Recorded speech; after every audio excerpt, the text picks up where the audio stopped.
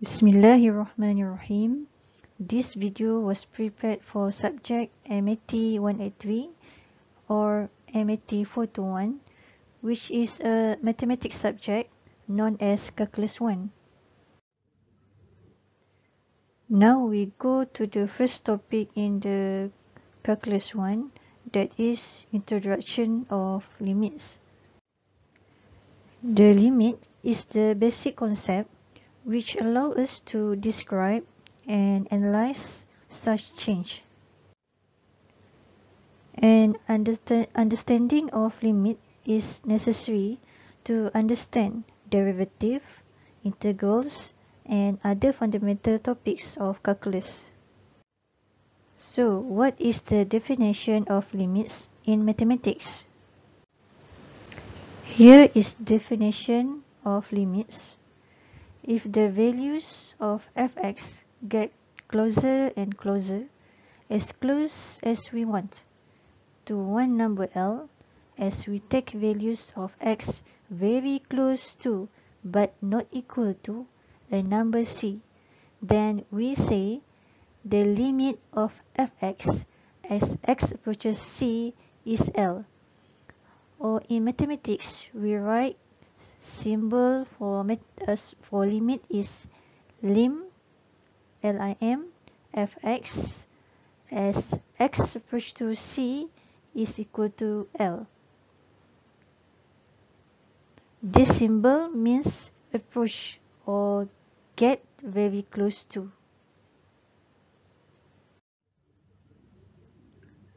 There are two types of limits. First is one-sided limit. And then we have two types of one-sided limit. First is left-handed limit. Definition for left-handed limit is the values of fx can be made as close as we want to L by taking values of x sufficiently close to C or less than C. And mathematics, we write left-handed limit as limit for the function fx as x approach to C, and we have symbol negative on C is referred to the left-handed limit is equal to L, the value of the limit. The second one is right-handed limit, which is the values of fx can be made as close as we want to L by taking values of x sufficiently close to C or greater than C. Symbol for right-handed limits in mathematics we write as limit fx as x approach to C, and we have sign positive on the C is referred to the right-handed limit is equal to L, which is the values of the limit. Next is two-sided limits. The two-sided limits requires the values of fx to get closer and closer to L as values of x taken from either side of x equal to C. This means we look for the value fx as x equals to C from the both side, left side and right side. Means we need to find the value of left-handed limit and right-handed limit. And the symbol for two-sided limit is limit fx, function fx, as x approach to C. There are no sign positive or negative on C, which means two-sided limit is equal to L is the value of limit. For example, if we have this graph, we want to find two-sided limits, so then we need to find left-handed limit and right-handed limit. For left-handed limit, we will find function fx. For example, this is function fx and this is C. So if you want to find left-handed limit means we find limit for the function f(x) as x approach to c, and then we put sign negative, means left-handed limit. We look the value of x. This is x-axis, so we look the value of x from the left side, from the left side c. This is c. So we look from the left side for the graph, look from the left side, go to c. And then we look the value of y here is L. So limit for the function f(x) when x approach to c from the left is L. So we get the value for the left-handed limit is L. And then we look for the right-handed limit. This is left-handed limit. For right-handed limit, the symbol is limit for the function f(x) when x approach to c, and then we put symbol positive on c, means right-handed limit. So this one, we will find the value of x. Look here for our graph, our x from the right side, c. So this is c. From the right c, we find the value from the right c go to c here. So we find that the value of y is equal to L. So this right-handed limit is equal to L. Remember, x approach to c from the right, we put symbol positive. We look the value of x approach to c from the right. From the right c, we go to c. And then for x approach to c, sign negative, we look the value of x from the left c. From the left c, go to c. And then we look at the value at the y-axis is equal to L.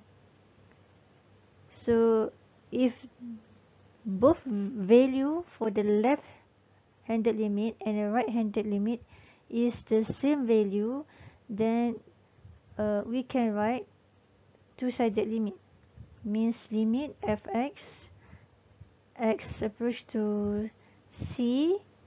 There are no sign for negative or positive, means this is two-sided limits, means we have look for the both side of limit, both side left and right-handed limit. We have look the value is equal to L. So we get the two-sided limit. This two-sided limit is equal to L.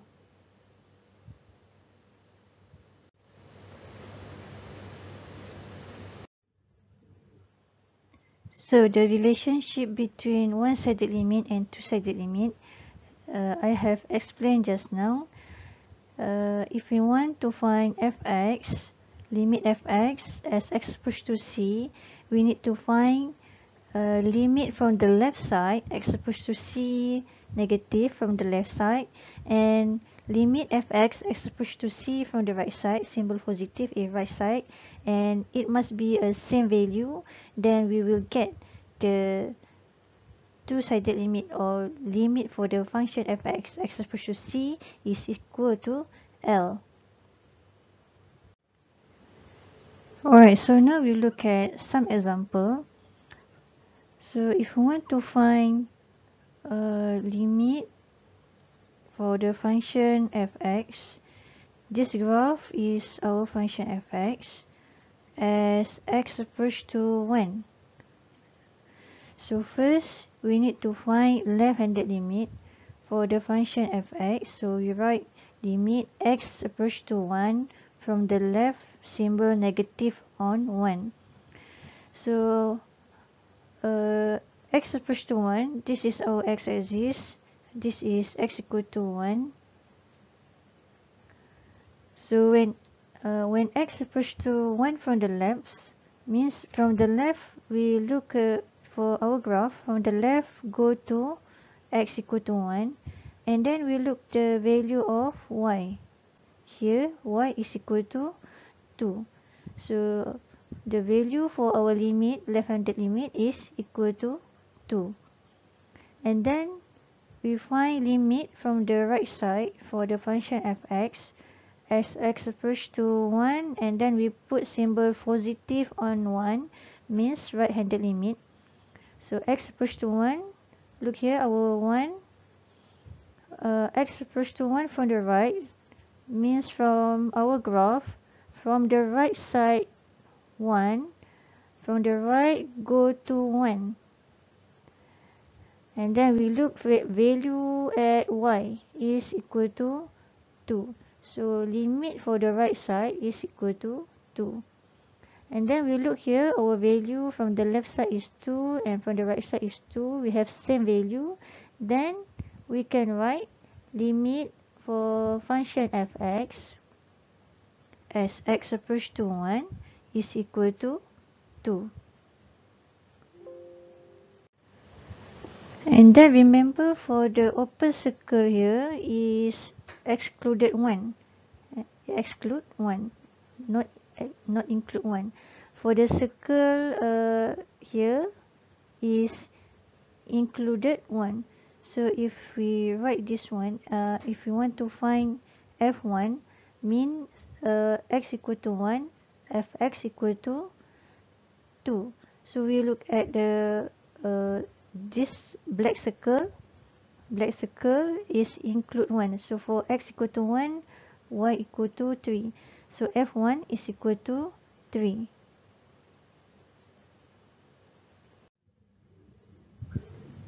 Now we look at this example. We have piecewise function here. This piecewise function means the whole function, the whole graph is function f(x). Alright, this is our function f(x). So now if we want to find limit from the left side, for example, limit f(x), x approach to 1 from the left, so we put sign negative on 1 from the left side. So x equal to 1, here is x exists, x equal to 1 here. So from the left side, from the left one, from our function, from the left one is this graph, x approach to 1 from the left. We have this graph from the left one. So when x approach to 1 from the left go to 1, yeah, from the left go to 1, then we look at the value at y axis is equal to 2. So we get our left-handed limit is equal to 2. Then if we want to find limit from the right side, limit f(x), x approach to 1, and then we put sign positive on 1, means right-handed limit. So we look our x equal to 1 here, x equal to 1, from the right one. From the right one, our graph from the right one, we have this graph, x approach to 1 from the right. From the right, go to 1. Yeah, from the right, go to 1. And then we look at value of y. Here is y equal to 4. So we get our right-handed limit is equal to 4. So we look here, our left-handed limit is equal to 2 and right-handed limit is equal to 4. We don't get same value. So, this means limit for two-sided limit f(x), x approach to 1, does not exist. Because the value for the left side and right side did not get the same value. So we write limit fx, x approach to 1 does not exist. We need to get the same value for the left side and right side to get the value for the limit fx, x approach to 1. Alright, next, if we want to find f1 means x equal to 1, and then we find the value of y. So this one, x equal to 1, it means include 1. X equal to 1 is include 1. So we take the black circle here is refer to x equal to 1. The circle for whole circle is excluded. So for included one is the black circle, y equal to 3. So f1 is equal to 3. Alright, next we have some example. If we want to find limit for the function fx as x approach to positive infinity. X approach to positive infinity means x go to the positive numbers. So for the positive numbers, for our x-axis here, positive numbers means at the right side of the function. So if x becomes positive, so our graph at the right side here go to the positive numbers, so our y becomes infinite, and it must be the positive numbers. Infinite go up and we get the positive value of y. So for the limit x approach to positive infinity, we will get positive infinity. And then if we want to find limit fx as x approach to negative infinity, x approach to negative infinity, we look for our graph when x go to negative. So this is x-axis, so negative value must be at the left side. So our graph involved is this one. For the left graph, go to the left side. So we get our value of y becomes negative numbers. So limit for fx, x approach to negative infinity, we will get negative infinity.